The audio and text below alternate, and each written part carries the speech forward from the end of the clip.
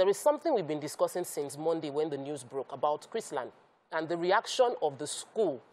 And then now the government has reacted by closing down the school. There are people saying it makes sense to close down the school. Some people are saying it doesn't make sense to close down the school. What is your own view concerning Chrisland and the reaction of the government towards the school? I know that when tempers are high, we always quickly take decisions that we may, at the end of the day, regret. When we are calmer, we now see the errors of those decisions. And that's why when things are heating up, it's advised that you stay calm and observe the situation before you take a decision.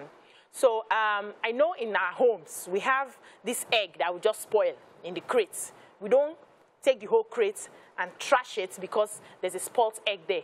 We take out the spoiled egg, we bring out the other eggs, we clean them out, and we rearrange them so that you do not hurt every other person who is not guilty of what you're talking about or what you're dealing with. So going to close the school down because of what happened in Dubai is extreme for me, because now they may have thousands of students, and this is examination time where they are going to be writing, some registering for NECO, WAEC, and all that.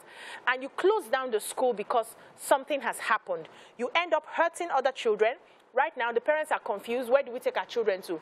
Our schools are not really receiving people now. This is the beginning of a new term. And do we want to change the school and then they reopen and we take the children back? Or it's confusing for Did you share this opinion when Doen was happening? No, I've never agreed with closing down the school. So my position is, you don't close down the school. You can start by, let's say, fining the school.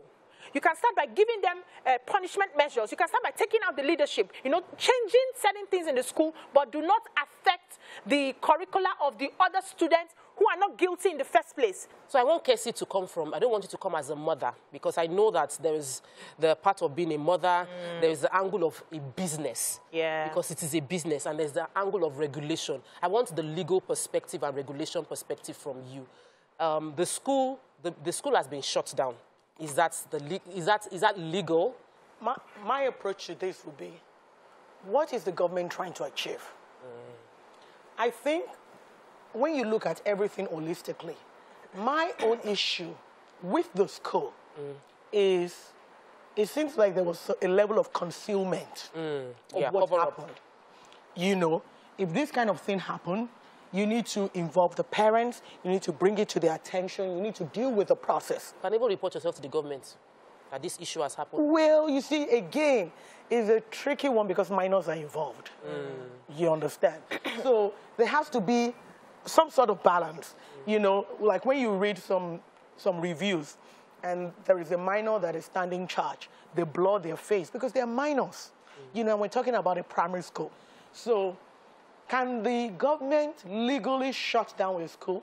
Capital, yes. Because they're the regulators. They license them. If you license, you can penalize, and you can do as you wish under your regulatory conditions. Now, should the school have been shut down by the government? I think maybe not. Look at what is happening in Russia and Chelsea. They're trying to get Abramovich. And then they sanction him in such a way that it hurts him without necessarily destroying the club. So you can do that. You can say, we can query the teachers that with them, suspend the teachers, so you're seeking more go through the process. Yes. You see, shutting down the school just looks like, throwing away the baby with the bathwater. I agree totally with what Obiajulu and Casey have said. I don't think the school should have even been closed.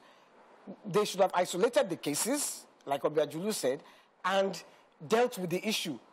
The Casey said there was concealment. Yes, the school is, I've said it from day one, that the school too is liable and culpable. Because the level of concealment. Though I was reading a point today that apparently last week they had reported to the police about the matter. I don't know. I just read it in the Punch this morning. I think it's too... reactionary. Yes. Closing not just one school, the school where... The whole campus. The whole 6 all schools. Over, When lives were lost in Queen's College. Yes. They didn't close Queen's College. Yes. I know Lagos State don't have power over Queen's College. But Queen's College, even till today, you still feel there wasn't justice there? There wasn't justice served for Queen's College, for the Queen's College students that were involved in that matter. Do you understand?